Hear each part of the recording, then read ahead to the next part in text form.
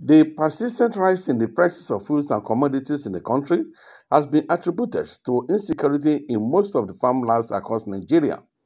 The Aare Musulumi of Ife land, Alhaji Ibikunle Lawal, disclosed this while addressing journalists on the lingering problems associated with the increase in the prices of food and commodities. Problems of human insecurity, food insecurity.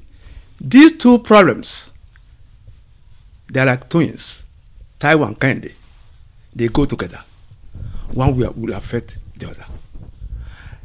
But unfortunately for us in this country, we have all the necessary legislation, models, starting with Awolowo.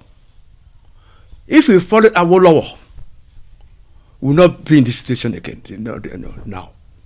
Alhaji Lawal, who is Baba Adene of Osun State, also identified non-implementation of Nigerian urban planning law, which, according to him, could have solved frequent clashes between farmers and herders. It's probably why the Nigerian planning law is not being implemented.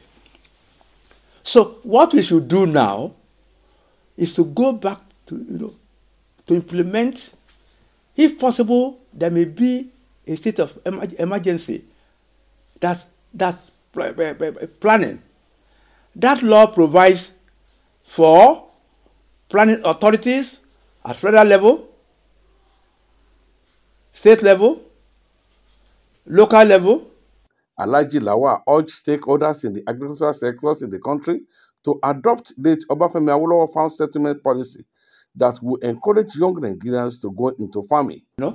Farm settlements, where people were doing farming.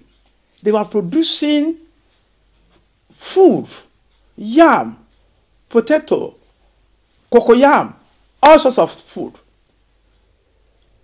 It's simple economics, what you are now undergoing.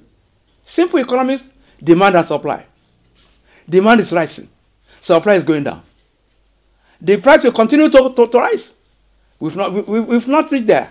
If you are not careful, everybody will leave a town and go to the bush, looking for food.